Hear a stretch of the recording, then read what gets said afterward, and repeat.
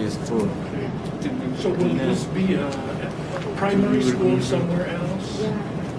Because when I was in primary school, my school do it, but I don't know this program is still working. Is that a problem in your place? I think because in my school the food is all of the food is use plastic, and I think the organic garbage is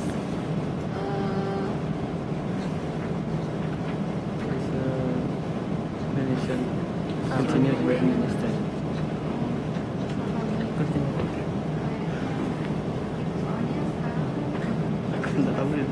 So most of the vendors use plastic to wrap up the food. So I think what I try to understand from our implementation is because of that, a lot of plastic bags, a lot of plastic garbage. Yeah.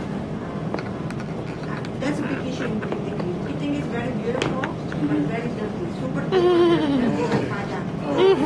I would chase this idea with her and perhaps with Hanifa as a big city project. Because I think Padang and everything is crazy dirty. That would be a good idea, right? You guys agree or not? Yeah. You know, you do more research on. Do you also use Google in Indonesia? Yeah. Okay. Yeah. Go to Google. You'll find out some places. One city in the U.S. I forgot which banned plastic bags, just totally banned. And then I think one little island country in the Pacific also, because it's nothing but plastic, garbage all over, and it's just an island.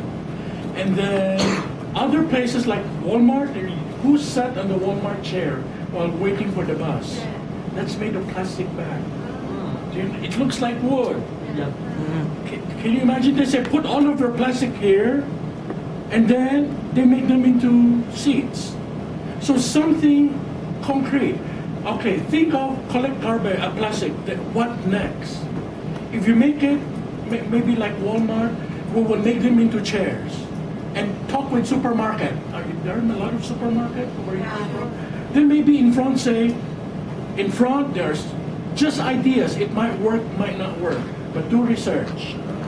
And then go back, because plastic is a real problem all over the world. But can you blame the vendors? I don't know. Who supplied the plastic? What's the alternative? Yeah, it's really a problem. Just to add that, to add for your campaign or for your programs, Mel, and this is also for Naniva and other guys who think about having this as a program. Some big supermarket in Surabaya, they don't want to provide free plastic bag, so you have to pay. You have to pay. So in order for you don't want to pay plastic bag, do you? Right? Because in other places you get it for free. So you bring your own reusable bag. So see how small thing change the habit. So you can start with that. Also maybe you can work with, I don't know what is the biggest supermarket in Padang or in Italy, but that's something you can work with. I think many supermarkets, I don't know which one, Ivy, Walmart, Jewel maybe. Also, if you bring your own, your 5 cents discount. Yeah, some things are doing that. So, if you are creative and talk with the supermarket people, and they can have good image for the environment, therefore, that's all I'm doing. It's a good idea. So who will you work with?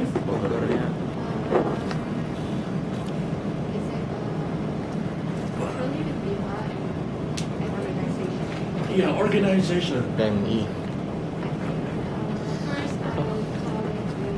Tugas kebersihan. Government. Tapi blood itu. Ini plastik. Enggak. Sorry, I'm trying not to let them think to work with the government. It's okay to work with the government, right? But it would be, you are going to get crazy working with the government. Bureaucracy. You better not. Government itu kurang ajar. Siapa? Government.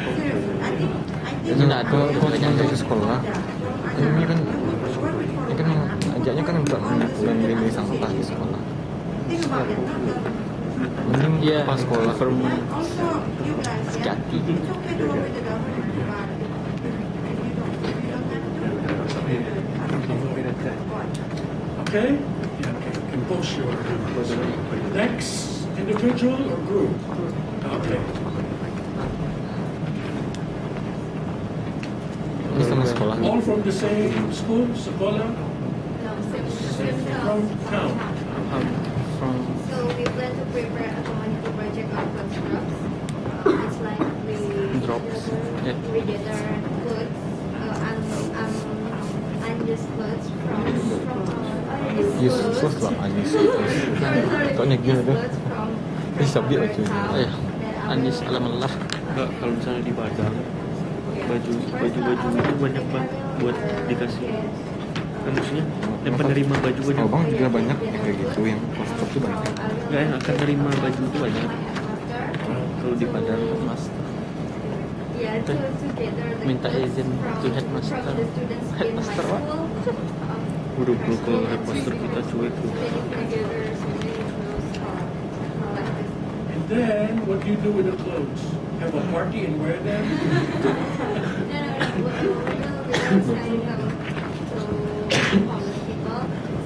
Directly to homeless people. Are there NGOs? Saya yang butuhkan tapi nyonya tersinggung. Kemarin udah baju mana ya bajunya ini. Merasa tersinggung akan sumbangan. Biasanya bagusnya kayak itu anak yatim. Tempat anak yatim piatu. Anak yatim itu nggak apa-apa. Apa sih bagusnya misalnya negara-negara perangnya Mesir, Palestina, ya. Itu lebih beda sih. Ya.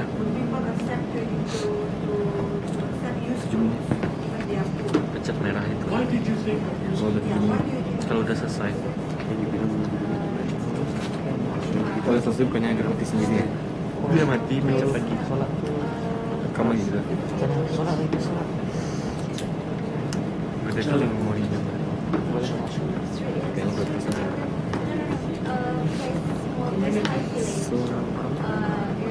Akhir kita mana ini?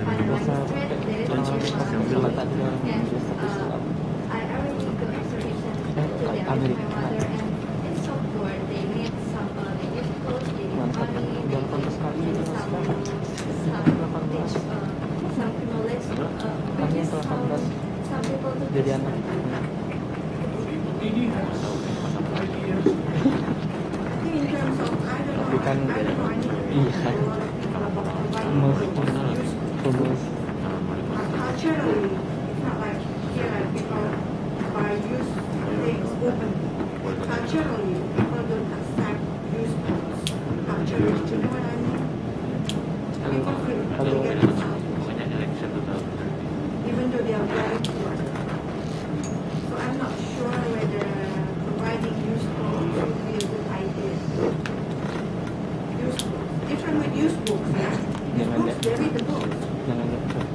But clothes, culturally, I don't know, again, Mara, I need more advice to convince me that providing used clothes is something that people need, even though they are very poor.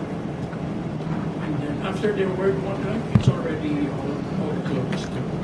So did you change the situation? See? Whereas if you give books, you change the situation. They learn something new from what you books.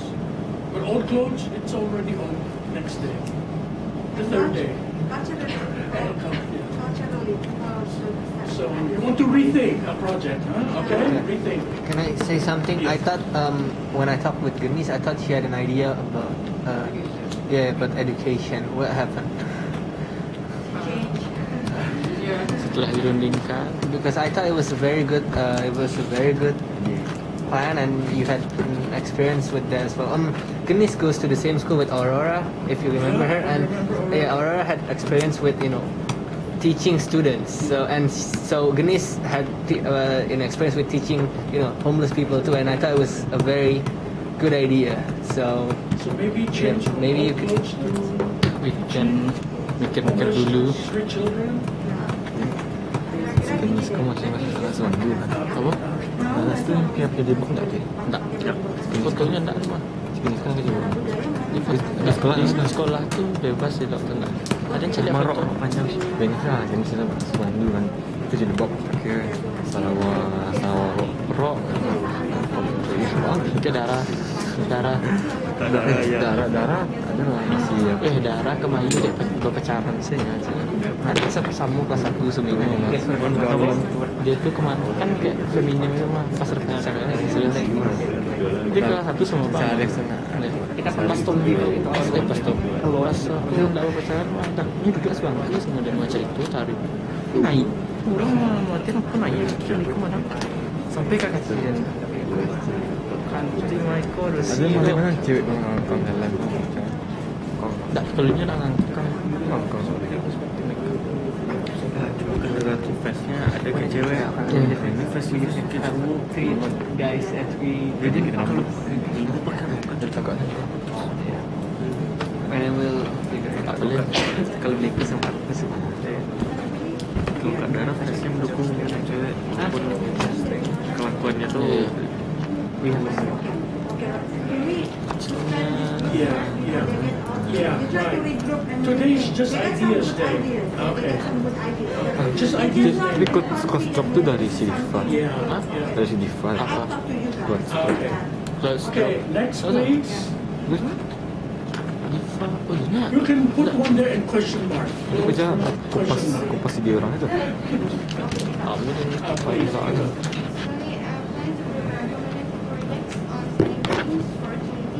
apa masih di perpus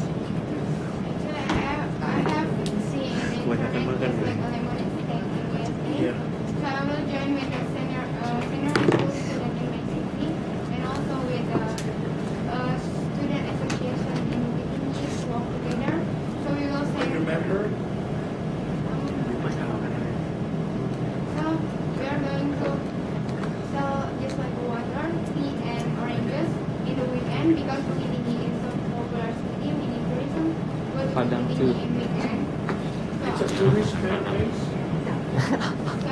So we will sell the drinks in the weekend, so it will not disturb our school time. And also, sepanjang Tahun beri sepanjang profit for Tiga people ratus with bar we're going itu keluar to pada give it to the kuliah. disabled Saya bilang Padang. community. And also maybe it Kita can tahu. be help for the Padang kenapa? Padang itu Padang juga.